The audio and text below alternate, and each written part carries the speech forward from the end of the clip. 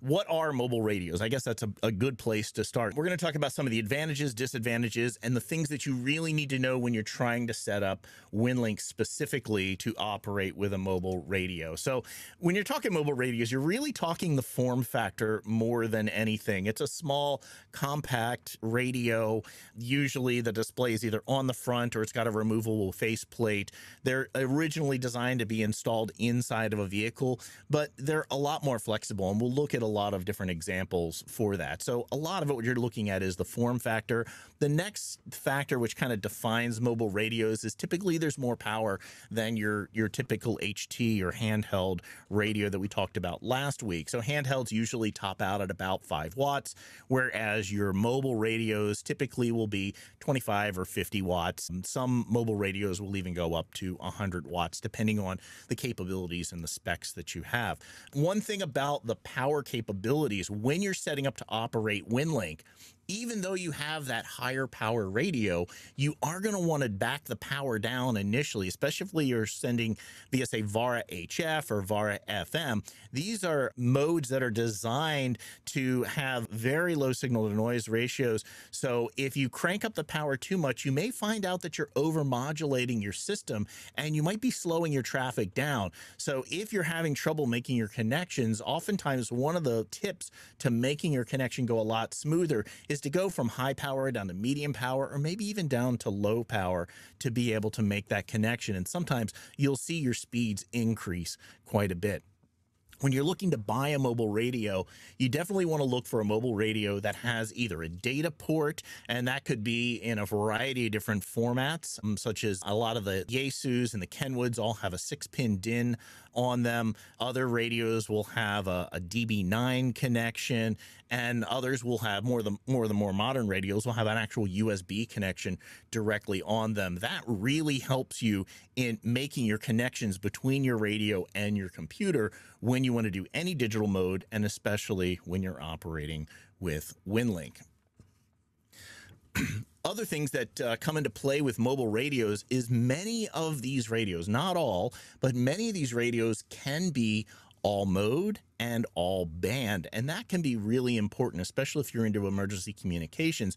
If you find a mobile radio that you're capable of doing HF as well as VHF, UHF, sideband, all of these different formats, FM, so that you're able to send traffic via any means that you need to when you are in the field. And that can be a real advantage to you. Other things that come usually with mobile radios is almost always they ship with a mounting bracket for the radio itself. And this can be really helpful when you're putting together either a Go kit, you're going to mount the radio in your vehicle, or maybe you're just putting together a set for your desk and you want to mount it, say, underneath of a shelf. You'll see some examples of how you can use the mounting brackets as we walk through today's slides. Mobile radios are typically a lot more rugged as well than your typical handheld radios, and certainly more rugged than a lot of the base stations. That's kind of a quick rundown of what mobile radios are, and they are very similar to handheld radios. And when you start talking about how you're going to use mobile radios with Winlink specifically, you're going to use a lot of the same tools that we talked about last week. So things like the digi-rigs that are out there. Digi-rigs are great because you can connect a variety of different radios to them, and you're really only swapping out the cables for them. The other super common one that we really like is the SignalLink. This, again, it's a USB device. It's an external sound card. You're able to have some controls on the front of the unit, which is very nice compared to the digi-rig. Digi-rig, you're doing it all inside of software. SignalLinks, you've got those controls on the front, so you can make a little bits of adjustments here and there. You can change the jumpers inside, so you can map it to various different radios, and you can just swap the cables out. So a very flexible device. One that we didn't talk about too much last week is very similar to the SignalLink. It's actually a little bit higher end than what the SignalLink is. These are by Master Communications. These are the DRA boards, and these are great interfaces that connect via USB, very similar to the SignalLink with the controls on the front as well. Very good high quality for doing Winlink, and a lot of the shares operators have moved to these as their interface of choice when they're doing VARA. Other interfaces you're going to find that are common to mobile radios are going to be things like your TNCs, the Cantronics, and there's a variety of these that are out there. We talked about these briefly last week, but part of the challenge with using many of these different devices with handheld radios is that they're so much larger than the handheld itself. When you're talking about a mobile, they pair very nicely with the size of the mobile radio. Pactor becomes an option when you start moving into mobile radio rigs. I know these are very expensive, but the speeds that come out of them are quite high. They're very robust, and in certain conditions, they are going to outperform pretty much anything out there. Although you are seeing VARA HF specifically compete very directly in some situations and sometimes even exceed the capabilities as to what Pactor does. So it's just another tool for you to have in your toolbox, depending on the specific needs. For instance, if you are a shares operator, you are going to have a Pactor modem, and you likely will have some way to do VARA as well. As an amateur, you may or may not get into the realm of the Pactors. Another interface that we didn't talk about last week, and you can find these on repeater builders. These are the RA boards. It has a DB9 connector on it, and these plug in specifically into the Alinco mobile radios into the DB9 connector on the back, and they've got a little USB adapter. These are a great little teeny tiny sound card. I'm going to actually switch over to my overhead cam because I have all of these here. This is that RA board that's there. You can see it's really small. One of the things that I really don't like about this board is when you do have the Alinco. So this is the Alinco DR135. And you can see on the back of it, it's got that DB9 connector back here. When you plug this thing into that connector, one thing that you'll notice is that there's not enough space that's left between the shape of the circuit board and where these holes are to be able to put a locking screw in those. And so it's very difficult to get a locking screw in there to lock this in place. So if you're building this into, say, some sort of a mobile deployment, you may have a challenge with this board coming out. However, for a gateway, for a VHF gateway, this is an excellent little setup. For a 2-meter gateway, these DR135s are really relatively cheap, and this is pretty much one of the cheapest interface options that you can go with. The other options that I have here, I do have my Signal Link. I've got my DigiRig. You saw each of those last week. I also have my Pactor. This is a P4. It's the DR7400. This is the lower cost of the two P4 Dragons. Now that amateur radio, we're allowed to use both Pactor 3 and Pactor 4 for the higher speeds. These start to make a little more sense. If you do go with one of these Pactor modem, I really suggest getting the Bluetooth board that's inside of it. I went ahead and added it as an add-on, and I have found that I prefer connecting my Pactor modem to my Surface via Bluetooth and then just have one cable that connects the Pactor into whichever radio that I'm operating with. It works extremely well, and it's really nice to cut down some of your cables. This is a Cantronics TNC, and that has a bunch of serial connectors that are out on the back that you may need to connect up. A lot of mobile radios will also have built-in TNCs, such as the Kenwood D710G. That's the one that I use. And when I'm using my Kenwood, if I'm going to use packet with it, I just use the serial DB9 cable on it, and then it goes over to the Kenwood DB6 cable on the back, and this is what's plugging into the radio itself. In order to plug this into pretty much any modern computer, though, most are not having the serial ports on them anymore. So you will need, at that point, some kind of USB to serial adapters. These are excellent ones. These are the trip lights. If you find an older one, you may find it as the Keyspan. The model is the USA 19QW, and on the new trip light, it's the 19HS for high speed. These are really good, and they're very high quality to be able to make all of those connections. They're pretty reasonably priced, and you can just take your serial connection cable, plug it into that, and then plug this into your computer, and then this end into your radio if you've got that built-in TNC. What really changes when you start talking about mobile radios with Winlink is you're able to open the doors to all of the different Winlink modes. Depending on the radio that you have, you can open up HF, VHF, UHF, packet, PACTOR, robust packet, Winlink, RDOP, VARA HF, VARA FM.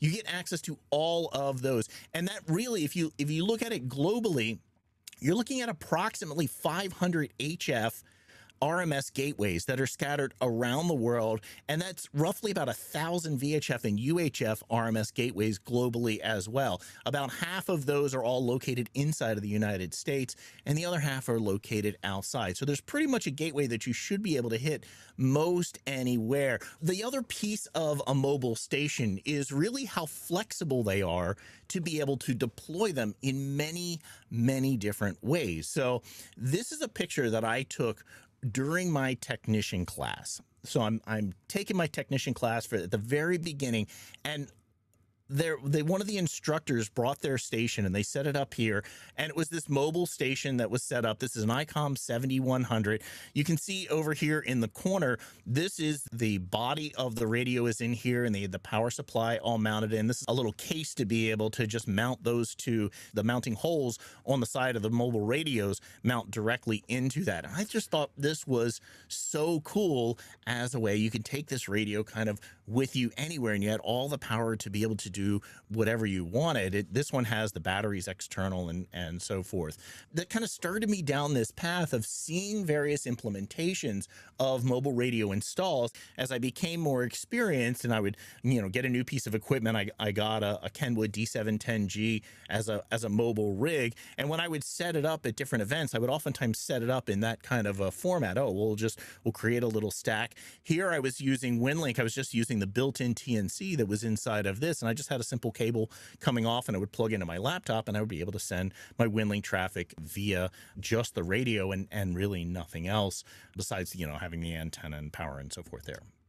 So later on, I saw this Go box that was set up, and this was really nice. You can see I put some arrows here because this is it's a small vertical Pelican case. It was very nicely designed, very well laid out. This has the mobile radio that's back here, and it's mounted right in the surface, but I've put the arrows in here to show here's the signal link.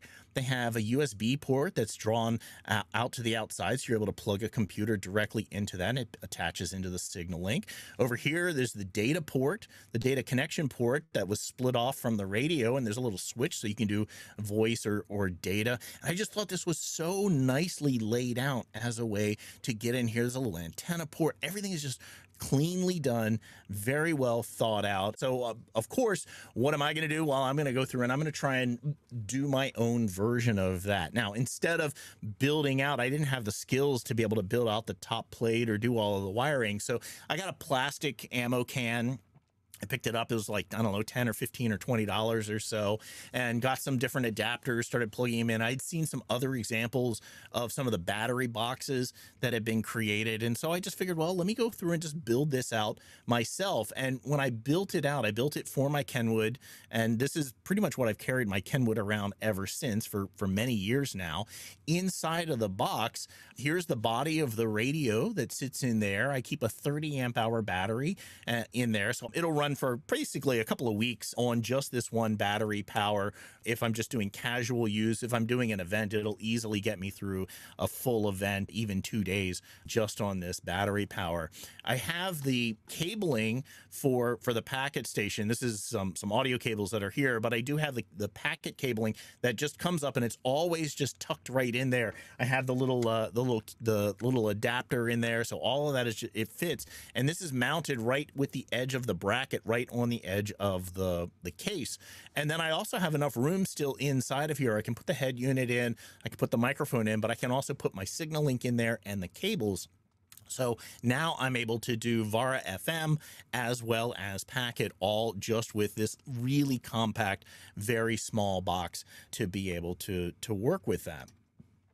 And I've deployed this in many different areas. So I do a lot of different event support. So this is one of the marathons, and I was running both APRS as well as Winlink and using the setup for voice. And I just take my laptop, set it out, pull a couple of cables out, and it all works pretty well. This is another marathon that I set up and operated with. And you can see one of the things that as I've grown as an operator, my gear has also expanded as well. And so it tends to spill out of the box a bit more. The head unit here, I've just gone ahead and just pulled the body out of the box, and I'm using the box now as just a battery box at this point, and I'm just spreading the gear out. But that one very simple mobile unit allows me to have a lot of flexibility as to how I go through and deploy with it. It was at one of these events that was the next little bit of inspiration that I had.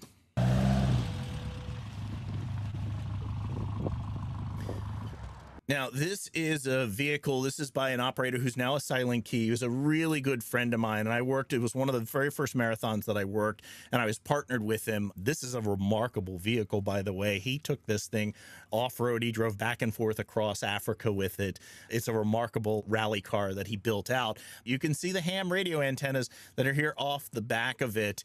Inside of that vehicle, you can see down here, just in front of the stick shift, is where they had the head units for their radio installed. Now, he did have this rigged up so he could do Winlink. He literally just had a cable very similar to the setup that you saw David in the very beginning use with his vehicle as well. So you can mount the radios in a place where it's convenient to be able to work with them, primarily work with them as voice radios. And then when you do need to operate, say, Winlink or some other digital mode, you can simply have the cabling that runs around into a convenient place so you can pull it out and start working with it. So with this in mind, I went ahead and just started modifying my own vehicle. So this is my Ford Ranger, and I needed to drive back and forth across the country. I needed to go from California back over to the East Coast and bring back a load of equipment with me. So I rigged up my truck for the trip, and it's pretty much stayed rigged in a similar way to this. The cabling is all there. I don't leave the radios in all the time, but I installed 3 different antennas. I have up on the top of the roof rack, I've got a 2-meter 70-centimeter antenna. This initially was used for packet and 2-meter voice. Now it runs Winlink and any other traffic on it. This is actually a tri-band antenna.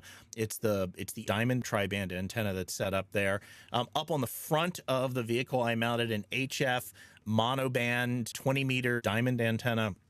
And I use this a lot when I'm traveling, especially on a long road trip. If I rig up the HF rig in the truck, then it gives me the chance to be able to operate and work on this trip across the country. I was going through New Mexico and I was talking to a station in Japan on this rig mobile. It was really, really cool. I was driving up through the Central Valley and I was talking to a pilot in there in a plane that was about 100 miles off of Seattle one day. So it works really, really well. I also had my CB rigged up in the truck, especially doing long road trips. Oftentimes having a CB in the truck is really helpful because then you're able to communicate with a lot of the truckers that are on the road and get a lot of local information. So as a communications idea, this worked extremely well. Now inside of the vehicle, this is how I've rigged it. I have my 2-meter 70-centimeter. This is my Kenwood, and I will just pull it out of the Go box. I'll install it here in the vehicle as well.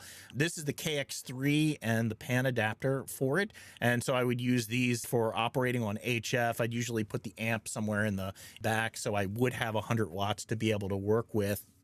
I would just mount the CB up here in the front, and then I put a little small angle bracket. I just mounted it right to the dashboard, and I'll oftentimes just hang whatever HT that I have with me to that. It ends up being a really nice way to run like APRS or simply just have your HT handy to be able to operate with. Now, the mounts that I use for this are the Lido mounts.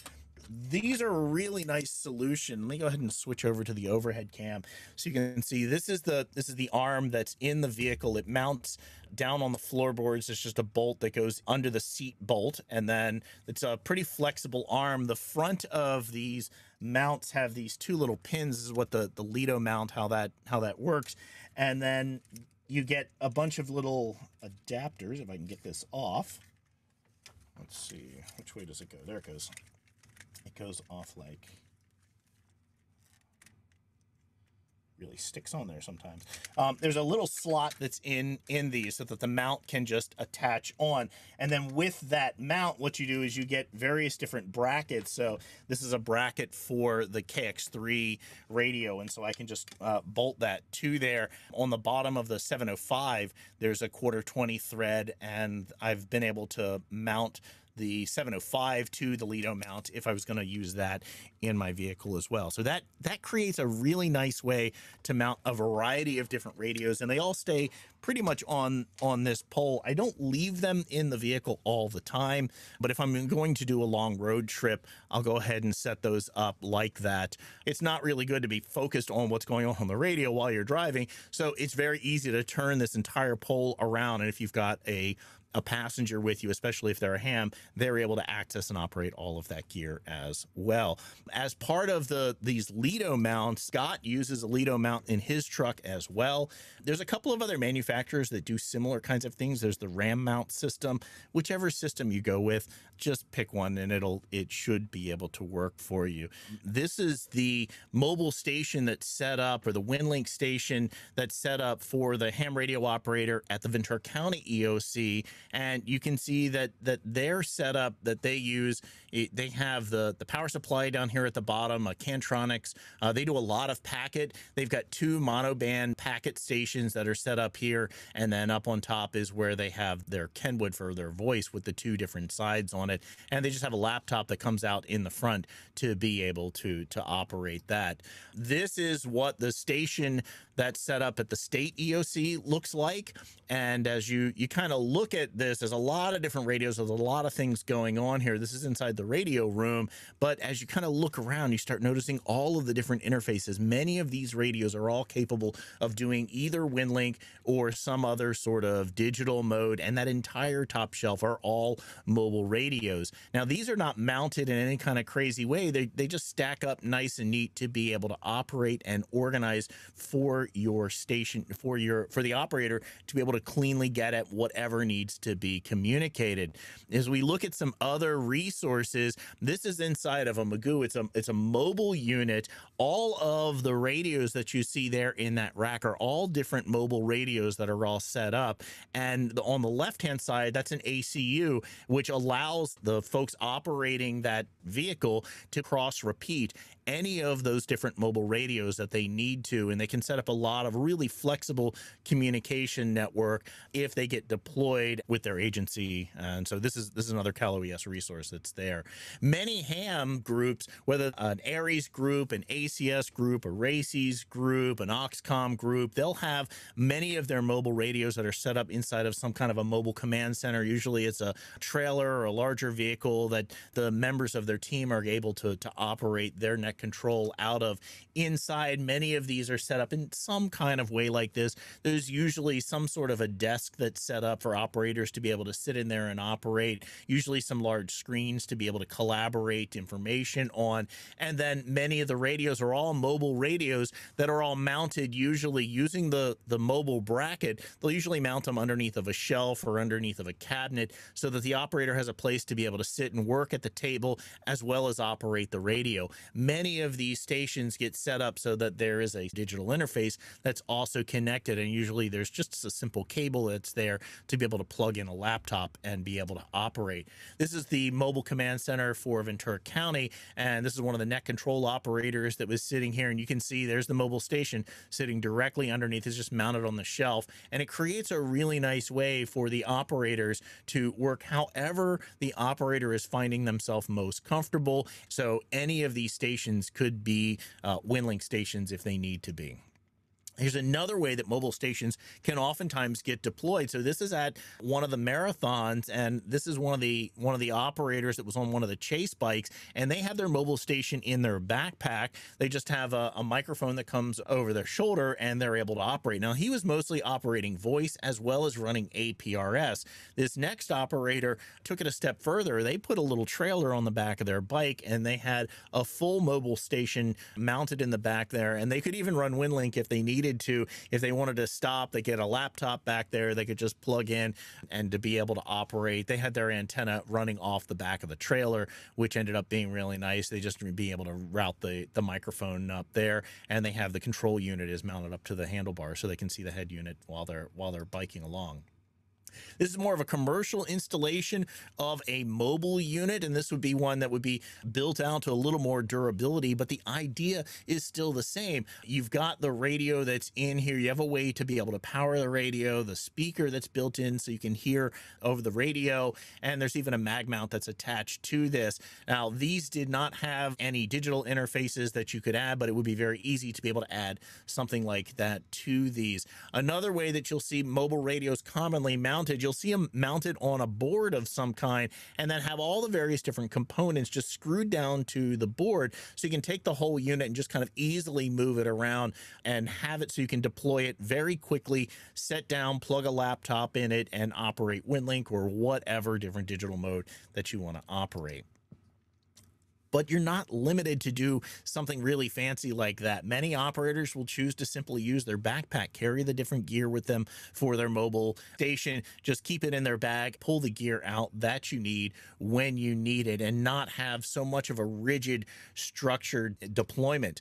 Others will take the approach of taking that Pelican case. Pelican cases are excellent cases. Those are the ones that I use all the time for most of my expensive gear that I'm going to carry with me to somewhere. They really do a great job of just protecting all of your gear. This operator's chosen to basically just stack all the gear inside of the Pelican so it's well protected, but when they get there, they can just spread out the station that they need to. Here you can see they're using one of the Yaesu mobile radios. They've got their SignalLink running in here. They even have a mesh node that's set up in here so they can operate however they need to with this fairly small compact case.